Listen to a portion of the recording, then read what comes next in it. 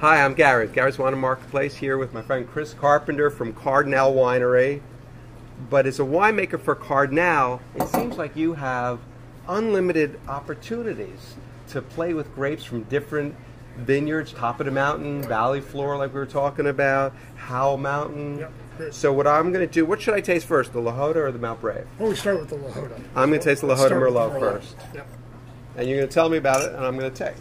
Okay, so Lajota is a winery on Howell Mountain in Napa Valley. It's the whole idea behind Lajota is that we're producing a wine that has all of the characteristics of Howell Mountain, and that dark fruit, that little bit of herb, that grittiness, but isn't such a tannic monster that you can't taste it early on in its life. So what I try to do is choose vineyards from or vineyard blocks in our vineyard that really speak to that understanding of Howell Mountain from a flavor standpoint, but don't have quite the tannin impact. If we tasted it and you didn't tell me it was Merlot, Yeah. I would say it's a drinkable Cabernet. You know, Right. so it's got everything you want in a big red wine without the tannins.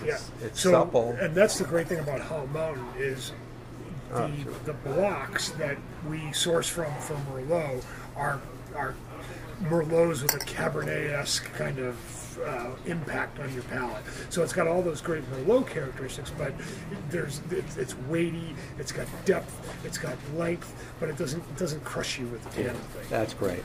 So next we're going to taste Jota Cabernet Sauvignon. Excellent. Is that all right with you? Yep. You want me to get rid of that for you? I'm playing along here. Let's see. Okay.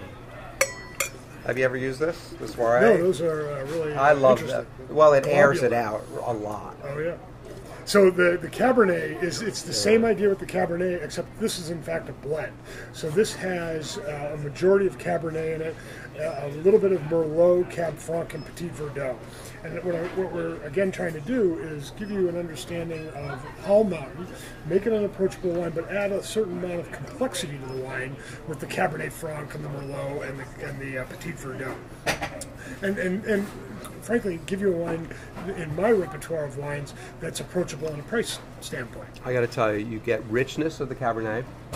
I get some of that darkness from like Petit Verdot, but I also get that blueberry, the Cab Franc. Yep, that's coming right from the You Cab know, Franc. that is beautiful in the nose and in the mid palate. I got to tell you, it's got a great finish. I'm still tasting it. This is a great glass of wine. Thank you. Thanks. And then we're going to do Mount Brave next. Mount Brave. And I could attest, because I was in Chicago the other day, and I had that with steak. The Mount That's Brave good, was right? on the wine list and reasonably priced.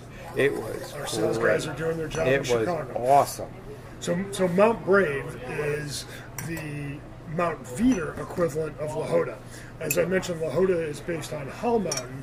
Mount Brave is all about Mount Veeder. And it's the same idea. Mount Veeder, typically the wines coming out from Mount Veeder have this incredible tannin impact, but they've got great blueberry, great minerality, a little bit of spice. And I want people to be able to capture those at dinner, at a restaurant like the one that you were at in Chicago, but not have to wait 3 hours for Right. the tannins to resolve or wait 10 years for that. What I find in this right away is the nose. Yep. It's more vibrant. It's almost like spicier in the nose. Just comes right out at you in the glass. Well, Veeder had one of the other flavor compounds that really jump out for me for Veeder are violets. And that is something that carries a lot of the fruit with it. Violets and blueberries. Wow. It's funny. It's almost.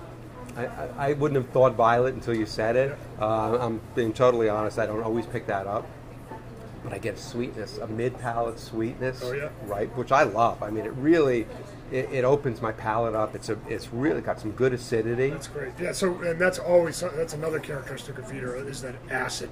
This wine is also a blend.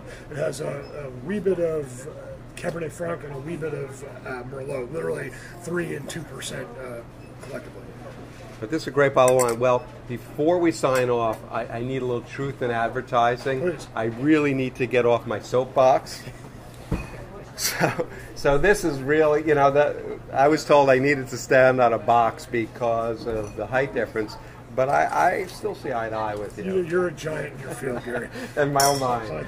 Thanks for making great wines and visiting us in New Jersey.